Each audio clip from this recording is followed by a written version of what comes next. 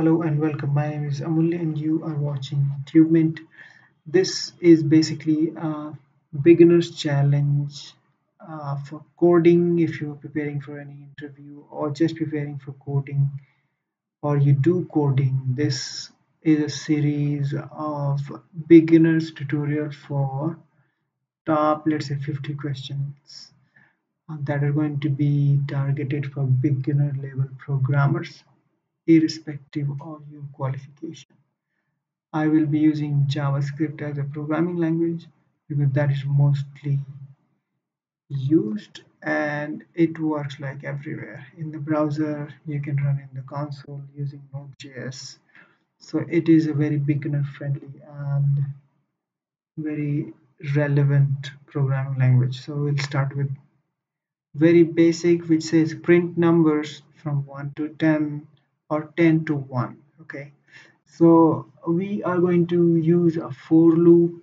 You can use while, whatever.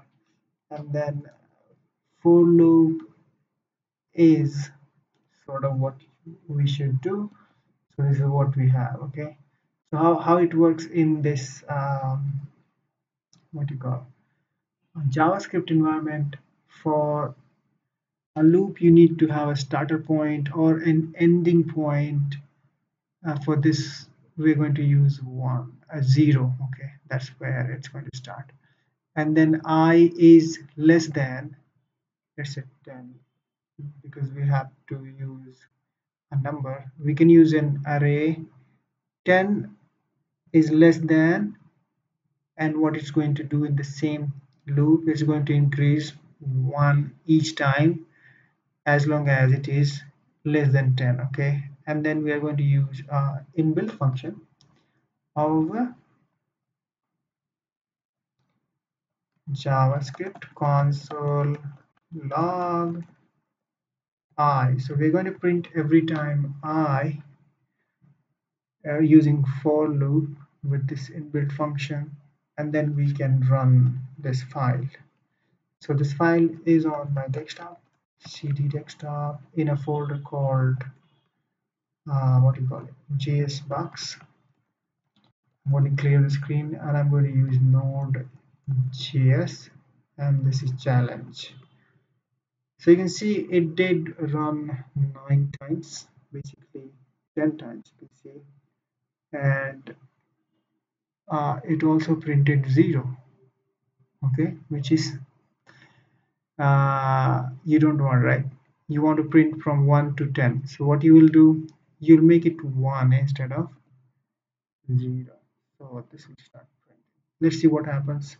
You want to understand the code, how it's working. So you can see this time it excluded the number 10 because we are just saying as long as it is less, not equal. So you can just put equal, save it, and then you can run it. You can see this time it begins from 1 and goes up to 10, and that is what you need. Okay, in the reverse case, let's say you want to go ahead and say you want to increase the number from 10 to 1 and print it. So you want to say I is equal to 10, so you just want to reverse it.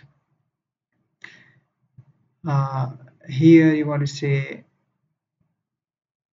greater than or equal to 1 instead of 10, and here you want to just decrease every time instead of putting it like in plus. So this minus minus is going to decrease 1, plus plus is going to add 1 every time. You can also say minus 1 or plus 1, but it is the same thing. So I'm going to run the same. You can see this is what it did. So it went ahead and start typing from 10, 9, 8, 7, 6, 5, 4, 3, 2, 1.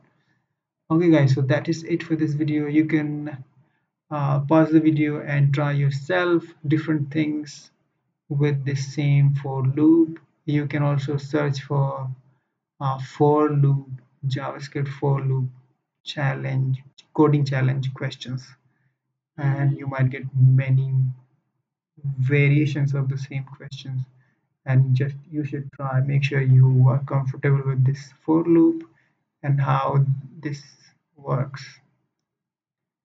All right, thank you for watching. Bye for now.